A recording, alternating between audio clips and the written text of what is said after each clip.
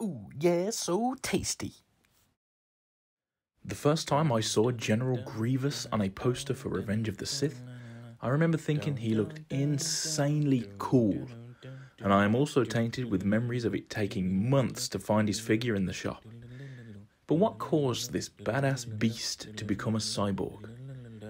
Grievous, or Keeman-Jai Shilal as his parents would have called him, was making a name for himself as a warlord on his homeworld, and it was thanks to his bloody reputation that he caught the attention of Darth Tyrannus, aka Count Dooku, and Darth Sidious.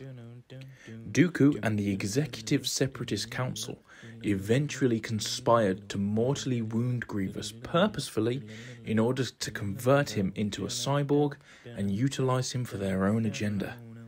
Dooku's agents sabotaged Grievous's shuttle, which led to him having a fatal crash landing, leaving Grievous fighting for his life.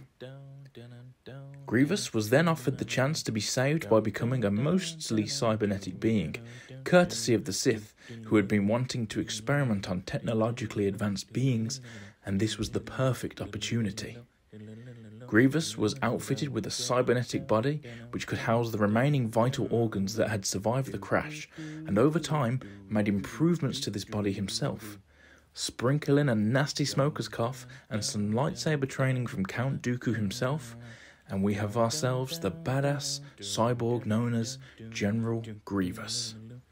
If you have any questions you'd like to see a video on, please let me know. Otherwise, thanks for watching, and I'll see you and your unwashed ass next time.